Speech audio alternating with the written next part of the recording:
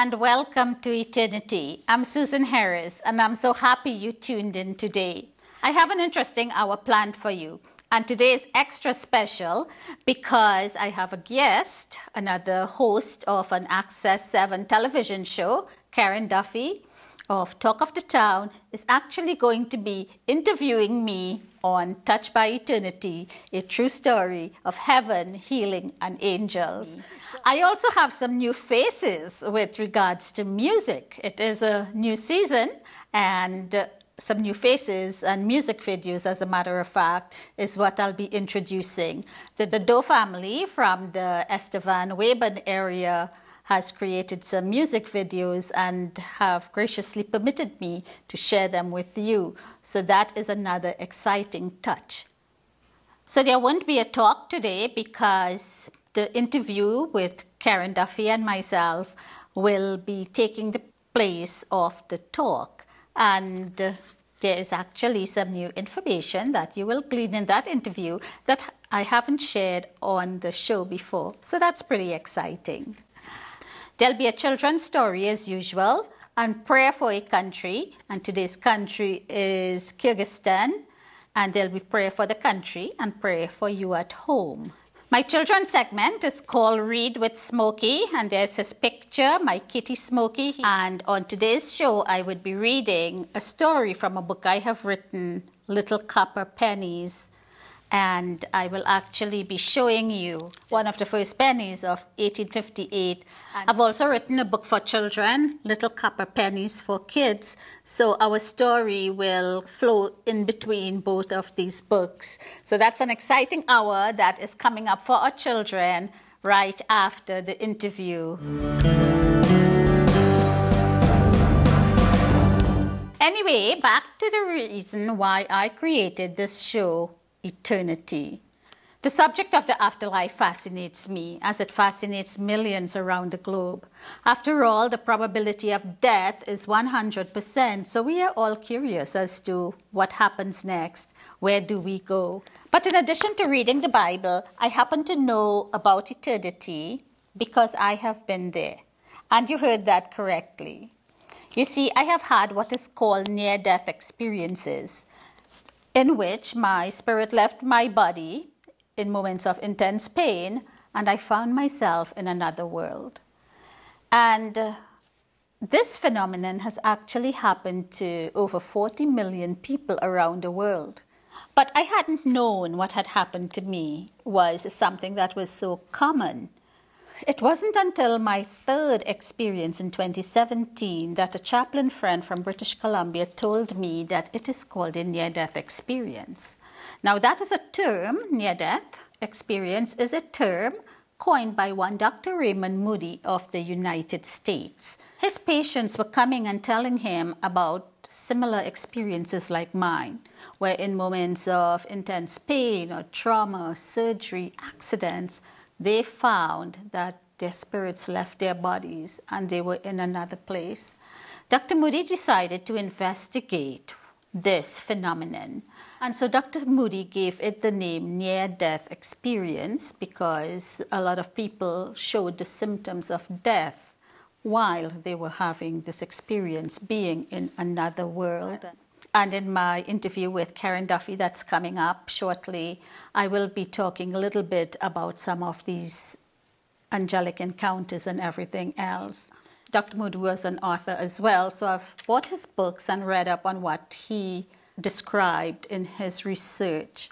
Now, being an author myself, I decided to write my story in Touched by Eternity, a true story of heaven, healing, and angels, because I have had 6 encounters with angels to date, and I have had 3 near-death experiences, and I've had miraculous healings. I came back from heaven on my first experience in 1998 when I collapsed in my doctor's office. I came back from heaven healed from 2 medical conditions without the intervention of medicine. And friend, when something like that happens to you, and you begin to realize that this was not a figment of an imagination, then you become driven to let people know that there is an eternity to gain, and hence the reason for my presence and for this show. And I hope you will tune in each week. Now, if you are skeptical, I can understand that, because until it happened to me, I too was skeptical. Some people may say near-death experience is not written in the Bible, and they would be correct in that the phrase near-death experience is not contained in the Bible, just as several terms we use, selfies, computers, donuts, those aren't listed in the Bible either, but we accept them as real words because language is created on an as-need basis, and it describes what did not exist before. However, the phenomenon of near-death experience does exist. In the book of 2 Corinthians chapter 12, the Apostle Paul talks about a man who was taken up into the third heaven, and he came back, but he was not allowed to tell what he saw. A lot of us come back and we do not speak about it. The Bible has other occurrences of people who were raised from the dead, but we never hear their testimonies of what they saw or experienced. My first experience occurred in 1998, and it wasn't until 2017, 19 years after, that I began to go public with my story and decided I was going to write this, because what I experienced seemed so way out there. I didn't think that anybody else had experienced this, and how wrong I was. Because as I began to share on social media, as I began to write and launch my books and speak with people and do research, people started to feel safe with me. Not just people internationally reached out to me on social media, on email, but people right here in Saskatchewan, in Yorkton, Regina, wherever I go to speak, in Manitoba. I have had so many people tell me that they have had significant experiences, a near-death, an encounter with an angel, some other divine intervention, which they have chosen to not share with others because they are afraid of being ridiculed. And so here I came on the scene with my story. And just as I am real looking at you and speaking today, my experiences were real to me, and it propelled me to talk about this. And in so doing, it gave a number of people a safe zone to have these conversations. And if you have a story, I would love to hear about it. You can connect with me via my email, susan@susanharris.ca, or on my website, susanharris.ca, and let me know any feedback you may have, any story or encounters that you would wish to share. And while you are there, I would love if you would sign up for my newsletter. On the right-hand side of the website, and there's a screenshot, you can just enter your name and your email address, and I guarantee you that your email address will be safe with me.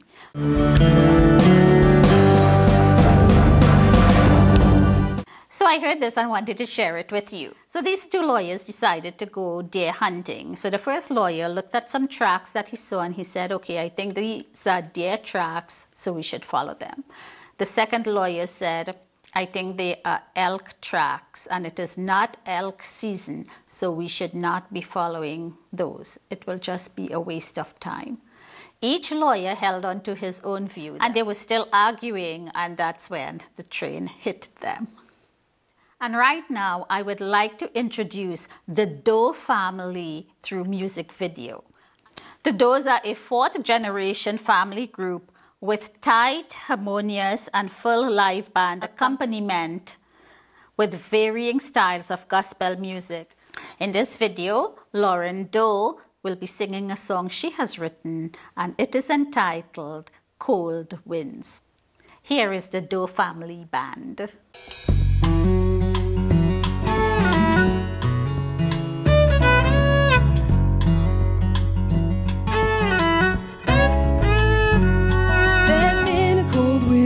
Blowing, you're not sure just when it came. But it's howling now, it's ripping at your shingles and leaving you bills to pay. Don't open up your windows, the place will shift and sway. Just close the door, get down on your knees, and the wind will blow away. Cold winds, cold winds, cold winds from all over. Don't you listen to what they say. Cold winds, cold winds, cold winds from all over. Don't you listen to what they say.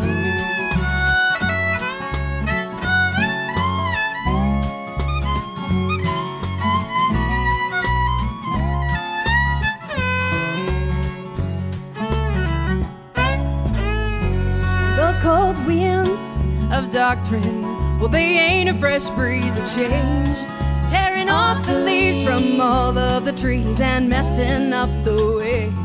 But don't think you can take my joy, rolling over with your clouds of gray. It's right there in the word, it is black, it is white, and the truth will never change. Cold winds, cold winds, cold winds from all over. Don't you listen to what they say. Cold winds, cold winds, cold winds from all over. Don't you listen to what they say.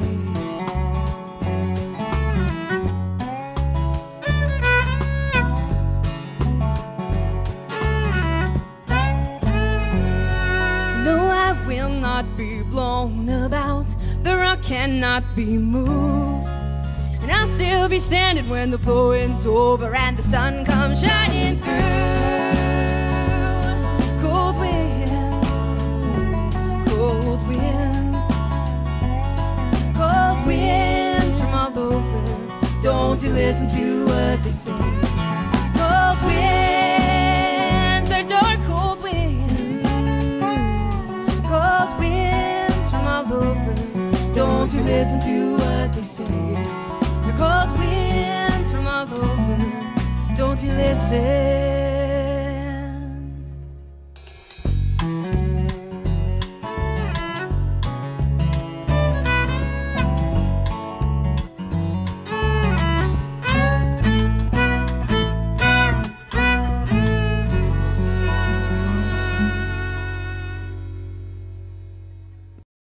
Wasn't that simply and truly a delight? If you would like to find out more about the Daae family and their music, or how you can purchase their CDs or book them for a concert, please visit their website at thedaaefamily.com. And do note that the word Daae is spelled D-A-A-E. And the song that Lauren sang, Cold Winds, is found on the CD called The Joy of the Lord. As I said earlier, there won't be a talk today. In its place, there will be that interview with Karen Duffy and myself. Karen Duffy is the host of Access 7 Talk of the Town, and I was so happy that she was able to be a part of Eternity and I a part of her show. Today on Talk of the Town, I'm very pleased to introduce Susan Harris, who is here as the author of Touched by Eternity. This is actually a true story of your heaven, healing, and angels. It is, Karen, and thank you very much for having me as a guest on Talk of the Town today. I really appreciate the opportunity to speak about my book. I'm very actually pleased to be able to bring this book to people's attention, because I find that, you know, inviting Jesus into your heart, sometimes things have to happen in our lives for us to recognize that that is maybe something we need. Absolutely. For me, it started off when I was a kid. My parents took me to church, so I was able to develop my own faith. But I have found indeed that for a number of people, adversity in life may draw them to Christ. And, Right. And, you know, the point about inviting Jesus into our heart ties into the very essence of the book and the essence of eternity, because we only have eternal life through inviting Jesus into our hearts. because that's how eternal life is obtained. Right. Why would you think that some people might be afraid to invite Jesus into their hearts? I think people might probably be afraid because they have been taught differently. Some people may be skeptics, some people may consider themselves atheists, and so different worldviews determine how people view what is written in Scripture. And I respect the beliefs of different groups. Right. What my book has shown me is that what I believed in and what I have actually seen and what the Bible says to be true of Jesus and of healing and of the life to come did in fact line up with what was said in Scripture. And so that reinforces my own belief in the Bible and Jesus. Very nice. Your husband was with you, or he came home because you contacted him at the beginning of your book. You wanted him to come home because you weren't feeling well. Tell me a little bit about that experience. This was Saturday, June 24th, 2017, and I had dental surgery, and in the aftermath of it, 3 days after, the pain was not going away. In fact, it was getting worse. And so I had taken some medication and thought I would go back to bed. But what indeed happened is that I found I could not really move. I could not go to bed. My phone dropped out of my hands. My teeth started to chatter, and I wanted to check out how does chattering teeth relate to dental surgery. And that's when my phone dropped out of my hand. They were lifeless, and I knew that something imminent was happening. Something was radically wrong. And so I one finger typed. You know, I have my phone. I have the touch ID. Right. And so it opened up, and I one finger type, come home, and he came home. And your husband actually works at the hospital? Yes, my husband works with the Saskatchewan Health Authority. He's also a farmer. So he was farming on that day. That's his hobby. And he was moving hay bales from one field to the other. Right. Where could this book be purchased? This book is currently available in town here at Kohl's. Okay. I had a book signing there on May the 11th, and it was quite successful. The book is also available on Amazon worldwide, and of course through my website, susanharris.ca. You also have your own show on Access. I do. I host Eternity, and it was birthed from this book and from my near-death experiences. I've had 3, as you know. I have had miraculous healings as well, all which are written in this book. I have had encountered with angels, and Karen, by angels, I do not mean lovely human beings that do something nice for us, and we give them the affectionate term of angel. No, I refer to the divine beings, the messengers that God sends to protect us at a particular point in time. And I have had 2 of those on this earth. One in Las Vegas when my husband and I were on our honeymoon in 2011. That's the most notable angel experience here. The supernatural, when being taken up to eternity, there has been accompaniment by angels as well. When being taken down to view hell, there was an angel that escorted me as well. But those are in the afterlife. But I've had angels experience in this life here as well. How would one recognize that they're having an angel experience? Would you be able to recognize the difference between, you know, someone who does a nice thing for you opposed to the real? Oh, absolutely. For one thing, a divine angel, a messenger from God, does not have human parents or human relatives. So anyone who is born of a woman, they're not an angel. So if those people come up to you to do something good, they're just being kind. But the one we saw, particularly in Las Vegas, we were in danger. My husband and I wanted to see how iconic the iconic strip really is. And it's pretty iconic, eh? It is. We wanted to have a night out on the strip. I don't drink, I don't party, I don't do anything that's associated with the culture of Las Vegas. But there's a lot you could enjoy in Las Vegas. So we were staying at the beautiful smoke-free Trump Hotel, and we decided we would go out in the night and just see what everybody does. And when we were coming back, that's when we encountered danger. Someone was approaching us. We believed that this person did not have good intentions. And as they were crossing the road, like the person wolf whistled, and there were whistles coming back. And at that point, he started to walk towards us, and we sort of felt, is this a gang-related event? We were scared. And he's crossing the road, and just as he reaches that middle line, I look up and I see this person, this big person. And at the same time, I saw that person, Karen, the youth who was coming across to us. He was swearing, and he was just belligerent. We had done him nothing. Right. And he stopped. He stopped as if he had bumped into an invisible wall. At the moment I saw that figure ahead, and it coincided together.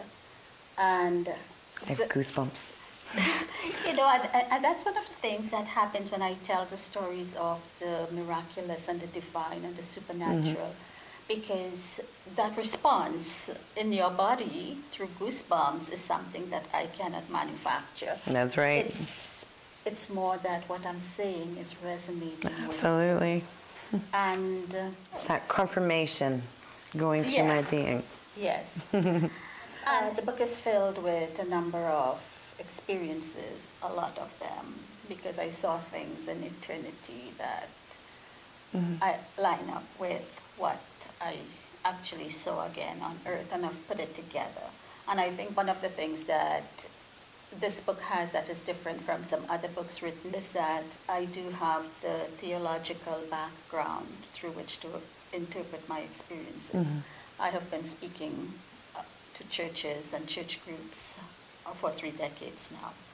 And I have training in biblical theology, as well as training as a teacher, training, postgraduate training. So the ability to research and the ability to form interrelationships and to draw conclusions, to postulate an idea and an insight for discussion. And one of the reviewers actually said on the Chapters Indigo website that the aim of my book, as I wrote it, is to provoke thinking and to encourage both believers and non-believers. And she said for her, those objectives were accomplished. And that makes me feel really good, because there is a number of things to challenge thinking, to provoke thinking, to point a person in a direction of thought that he or she may not have considered before. Right. And only because he or she did not have these experiences. Right. But I have found that God gives these experiences. He lifts the veil and allow any of us to peek into the afterlife. So what happened to me could easily happen to someone who's viewing us. It could happen to you. It could happen to a stranger. That's right. Have you had anybody who's come to you as a non-believer, and in talking with you or reading your book, have they kind of turned around that you know of? I have had several people who have told me that just holding the book brought joy, and this was really different. Just holding the book brings joy. Yes, there was one lady who purchased the book, and she came back and she told someone close to me that she purchased the book. She didn't open it or anything. She just held it, and she was having a rough day. And she said, as the cliche goes, the sorrow turned into joy. And that person came back and told me this. And I was actually with someone 2 Saturdays ago, and she was, I wouldn't say, it's a small place, so, I'll just keep the details away. But she basically said that the tears that were streaming down her face were happy tears, because I came to her, and within 5 or 6 minutes, she said something changed. And she just started to feel peaceful, and she just started to feel uplifted. And I was in Humboldt last week, and I spoke at a church there.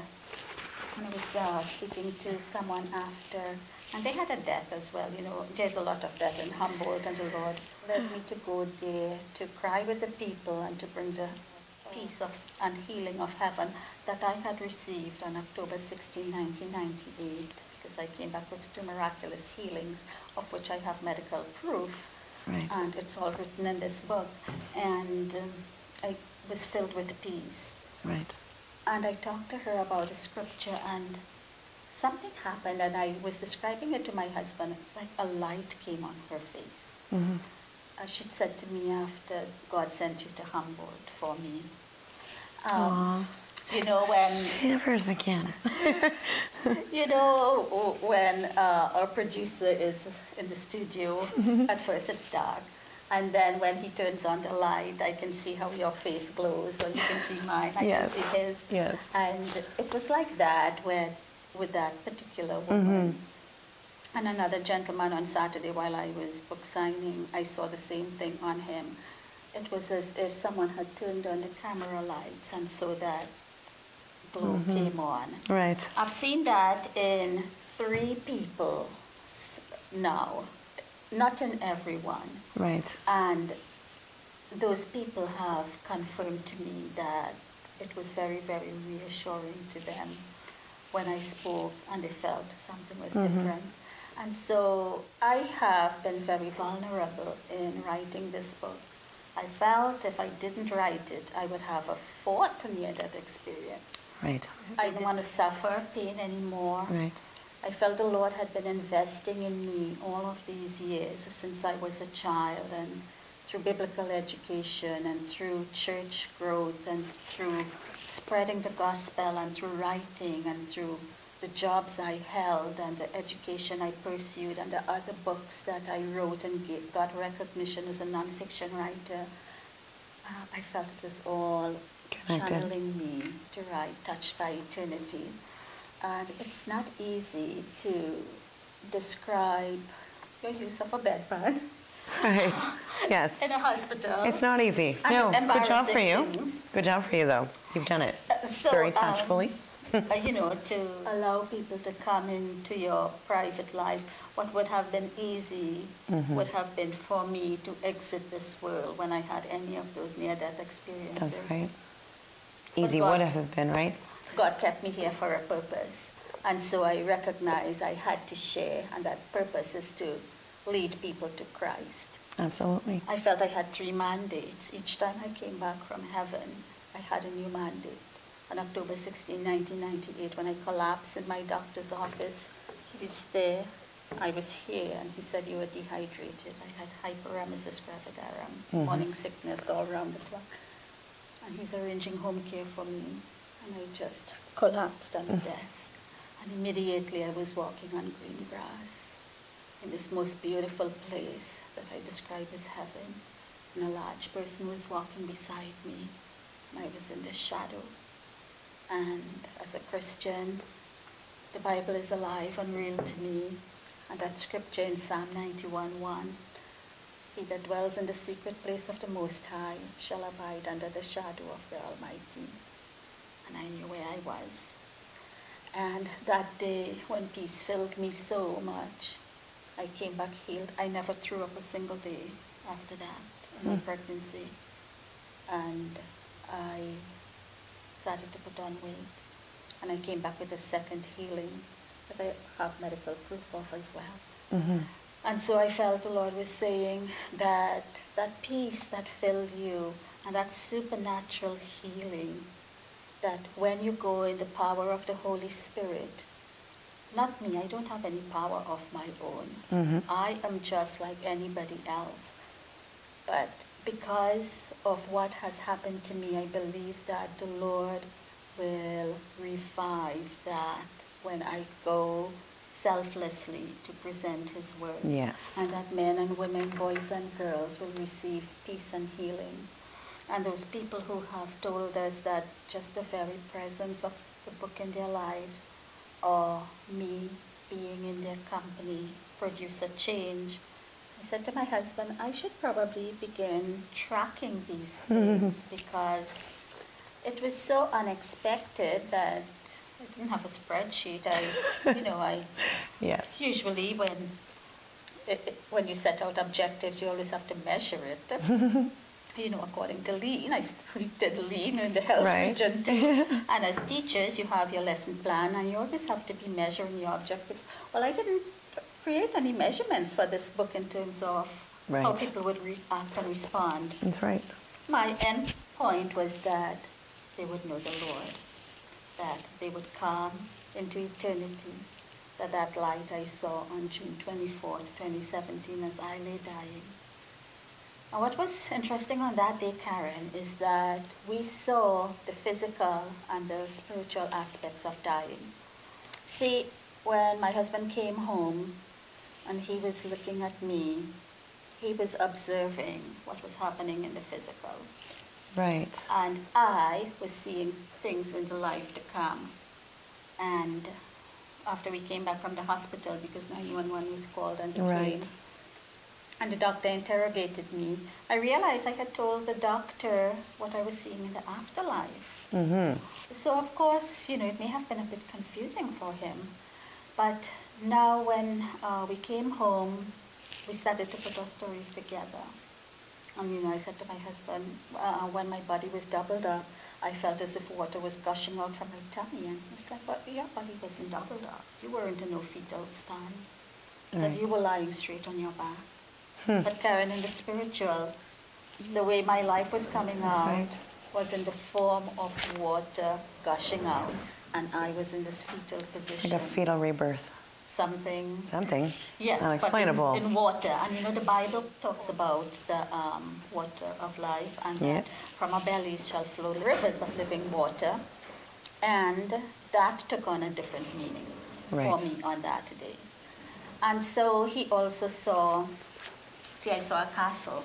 I saw the most beautiful blue castle that I describe in chapter 3. Right. It's called a castle, a face, and a light. Yes, I was just going to say that. A face, a castle, and a light. Right. And that is what you saw. And when I saw that castle, it was the most amazing sight I had seen. It was so exquisitely beautiful.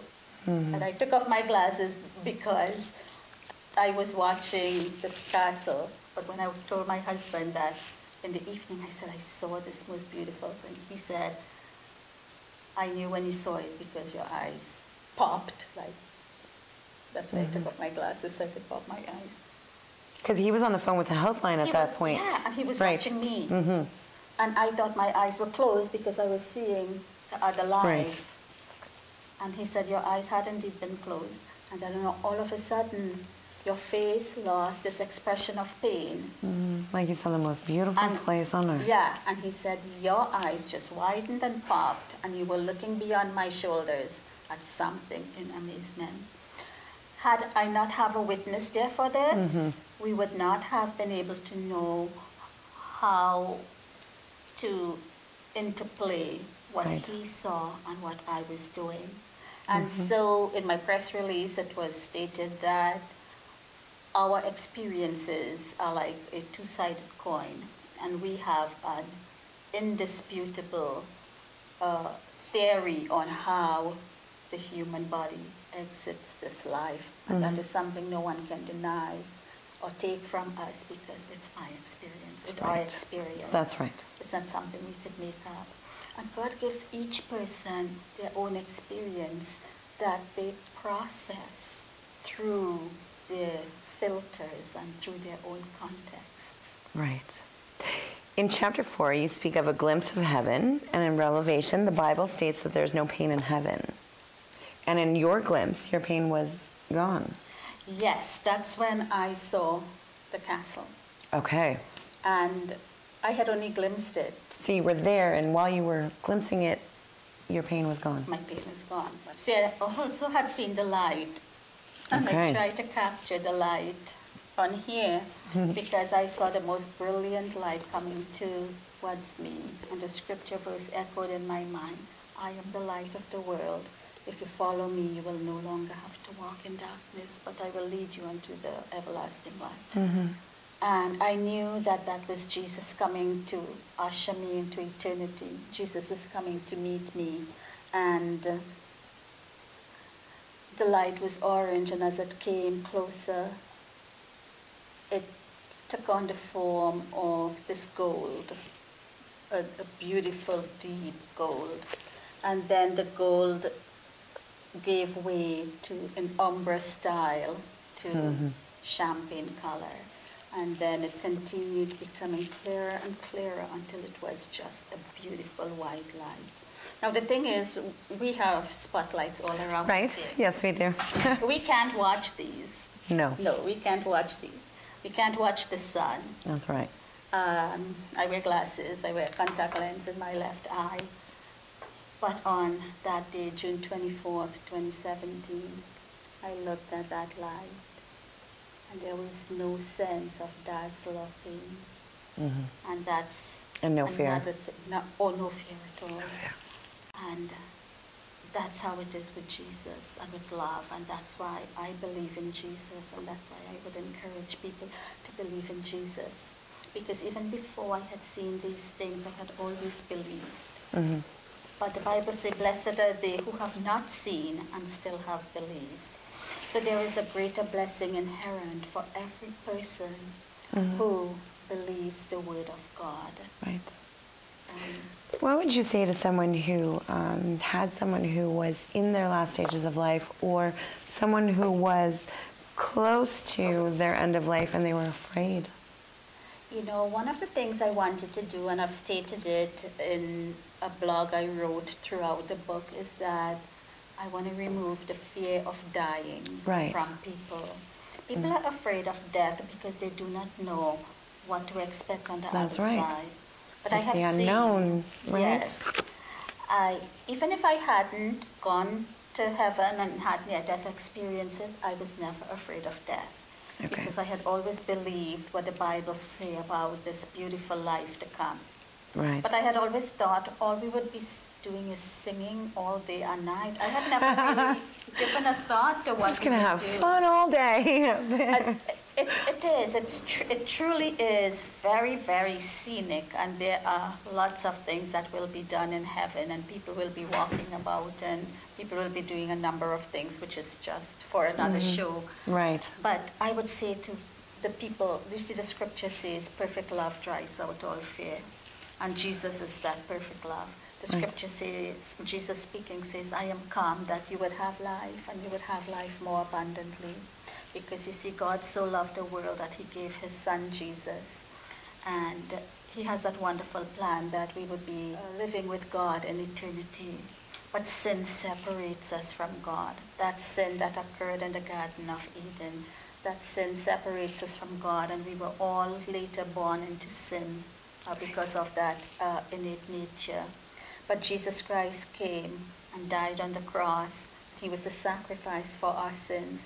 But the thing that separates Christianity from every other religion, from every other belief, is the fact that our leader just didn't die, but on the third day he rose again. And so if anyone would invite Jesus into their hearts to forgive their sin, he will come in and he will forgive your sins, and you will have eternal life. And I consider page 60 That's most right. important. On page 60, we're going to give you a little bit of an ending right now. And again, we will do another show. For sure. I officially invited Jesus in my heart at age 13. And this is the prayer I said. Dear Jesus, I have sinned and I need your forgiveness. I invite you to be my Savior and Lord. Help me to be the kind of person you want me to be. Thank you for dying on the cross and giving me eternal life. Amen. And friend, if you would say that prayer today, Karen, if you would say that prayer today, Jesus will come into your life and remove the fear of dying. Thank you so much, Susan. Be sure to check out her book as well as her show on Sundays at 9:30. This is Talk of the Town, and I'm Karen Duffy.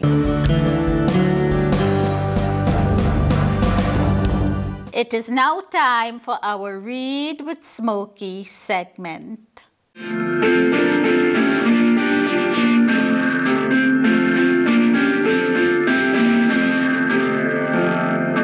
Hello again, boys and girls. Smokey is very happy that you joined us here today, and I hope you will enjoy this story I'm about to read. It's one that I have written, Little Copper Pennies. Now this book is the adult version of the penny books as they are referred to, and here we have the children's version, Little Copper Pennies for Kids. And I wrote these books, boys and girls, when the penny retired from circulation back in 2013. This here is one of the first pennies that was minted in 1858.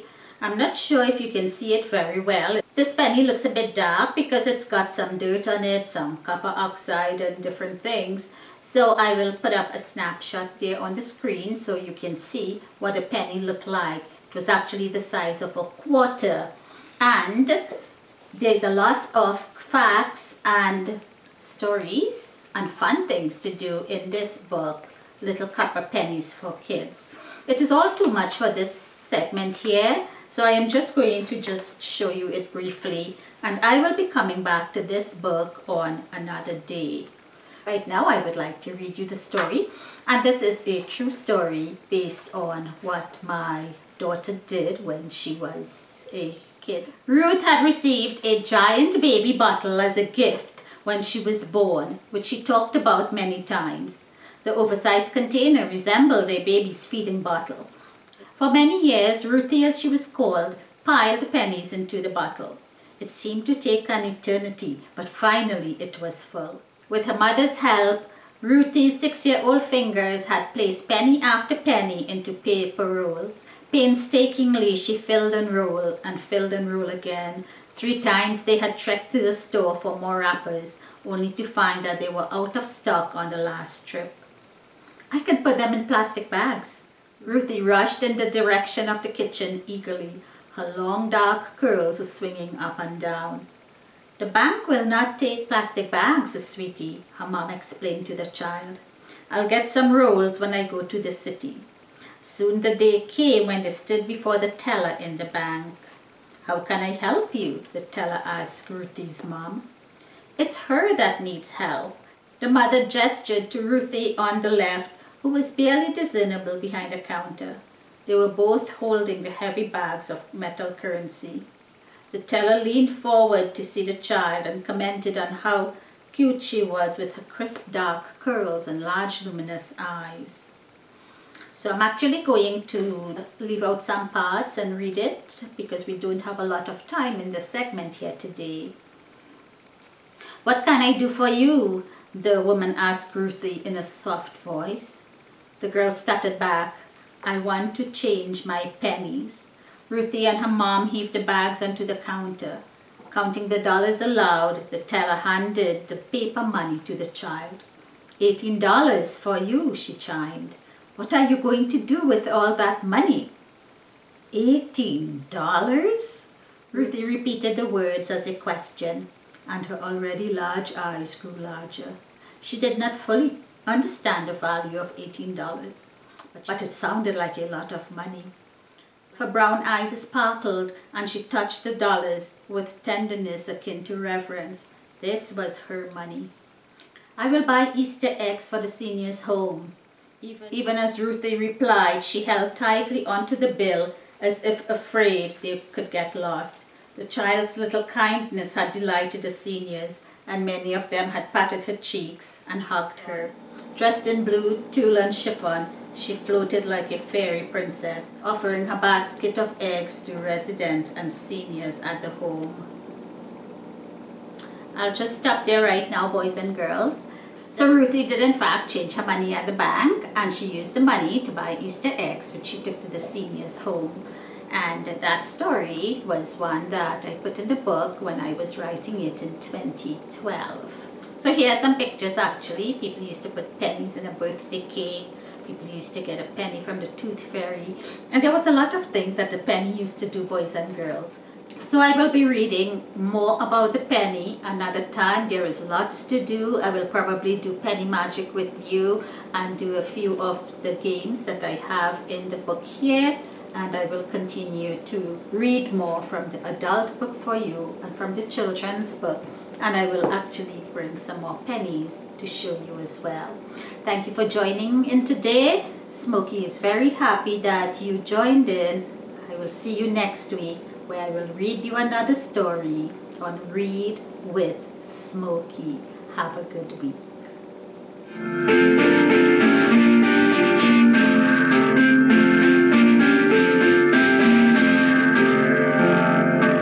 We will now go into our Prayer for Countries segment, and our country today is Kyrgyzstan, and it is located just where the arrow is pointing to.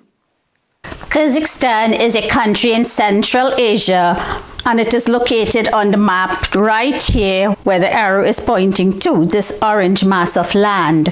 It borders China. It's actually to the west of China. And here we see Kazakhstan, Tajikistan, and Uzbekistan as border countries. The conventional long form is Kyrgyz Republic, and the conventional short form is Kyrgyzstan.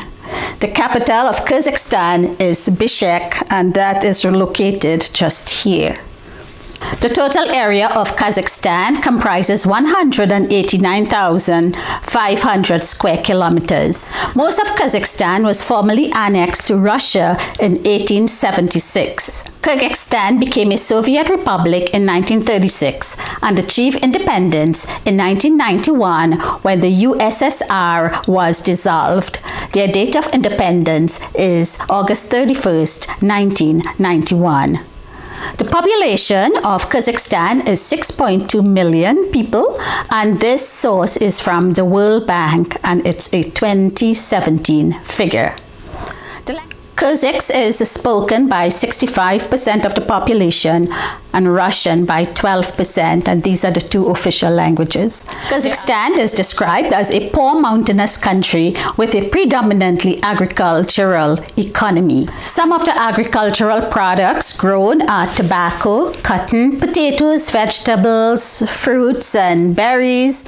There's also sheep raising as well as goat and cattle, and wool is quite an industry there. Kyrgyzstan has the world's largest natural growth walnut forest, I discovered in the research. Some of its natural resources includes hydropower, deposits of gold and rare metals, coal, oil, and natural gas, and several other mineral deposits. Its industries include small machinery, textile, food processing, gold, to name a few. There are more, of course. I'm going to play some music and treat the following information as prayer points. In terms of religions, Muslim comprise the vast majority at 75%, Russian Orthodox at 20%, and other religions form 5%. And I am quoting from the CIA World Fact Book. During Soviet time, the state atheism was encouraged. Today, however, Kyrgyzstan is a secular state, though Islam has exerted growing influence in politics. Kyrgyzstan, the facts say, is an overwhelmingly Sunni Muslim nation. The other faiths practiced in Kyrgyzstan include Russian Orthodox and Ukrainian Orthodox versions of Christianity. A small minority of Germans are Protestant Christians, mostly Lutherans and Baptists. A few animistic traditions survive, as do influence from Buddhism, such as the tying of prayer flags to sacred trees, though some view this practice as rooted within Sufi Islam. And I truly pray that the Lord will move to our precious brothers and sisters. The CIA World Fact Book also lists several current issues, such as the privatization of state-owned enterprises. There's also negative trends in democracy and political freedoms, and we pray for the positive move of the freedom of the people, and that the power of Jesus Christ will move in every possible way. I pray for the reduction of corruption and for improved inter-ethnic relations. I pray that terrorism will be combated and the Lord will show his love for the people of Kyrgyzstan. The fact book also names some environmental issues, and so I pray against the ills of water pollution. Many people get their water directly from contaminated streams and wells, and as a result, waterborne diseases are prevalent. And so I pray that the people would be able to access clean drinking water and that their immunities will be strengthened. I also pray for the increasing soil salinity from faulty irrigation practices, that proper methods would be considered and the soil would revert back to being good. The CIA World Factbook states that the tradition of bride kidnapping is illegal, but it is still practiced. And so I pray that the girls and young women will be safe and free from the fear of kidnapping, Lord Jesus. The CIA Factbook ends its information with a section called Transnational Issues. And in terms of international disputes, it is noted that there are border issues with Kyrgyzstan and Uzbekistan. There are also illicit drug issues. There's the illegal cultivation of cannabis and opium poppies. Will you keep Kyrgyzstan in prayer, friend, as they fight corruption, as they restructure the domestic industry and attempt to attract foreign investment so that their country can grow? Thank you so very much. The people of Kyrgyzstan are precious to the Lord, and He died for their souls. I'd like to pray now for those of you who are watching this program, men, women, boys, and girls. I pray that the peace of God is going to fill your soul right now. You are so valuable that Jesus gave His life for you. That's the highest prize, the highest show of love, the highest show of grace and mercy that anyone can do, that they would lay down their lives for their friends. The scripture tells us that while we were yet sinners, that Christ died for us. Because nothing will separate you from the love of God, the scripture tells us. Not poverty, not tribulations, not sorrows, not things to come. Because if you believe in the Lord Jesus Christ and you are saved and washed in His blood, then you have the power of the resurrected Christ working in you. And there are days when you may not feel very powerful. And it's okay, because this is a life of faith. This is not a life of a feeling, friend. This is not just what we feel.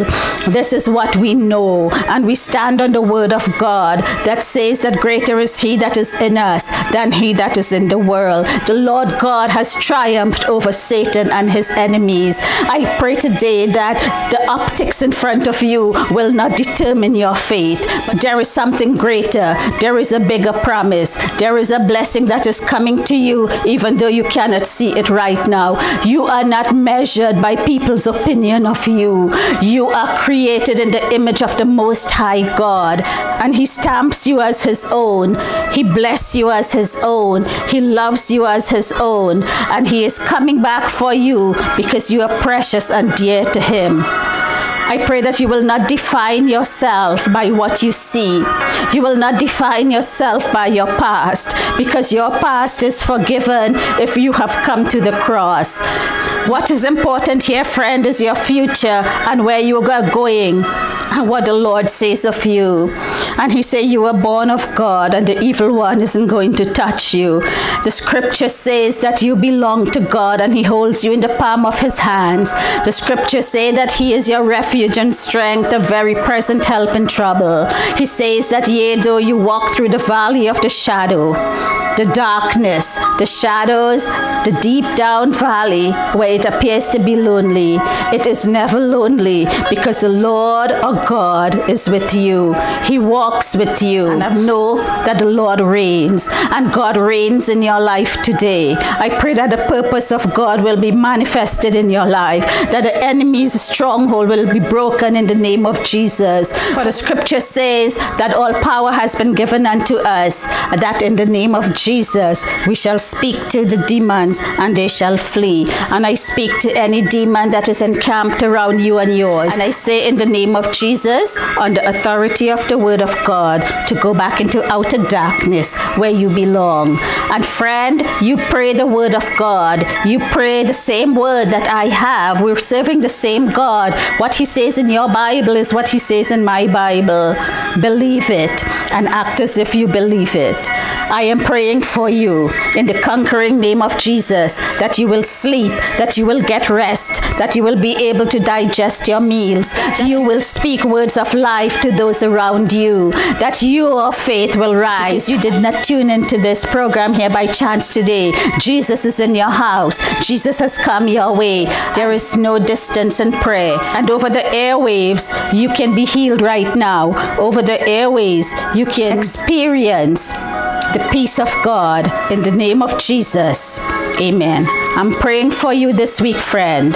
Tune in next Sunday where we will pray again. God bless you.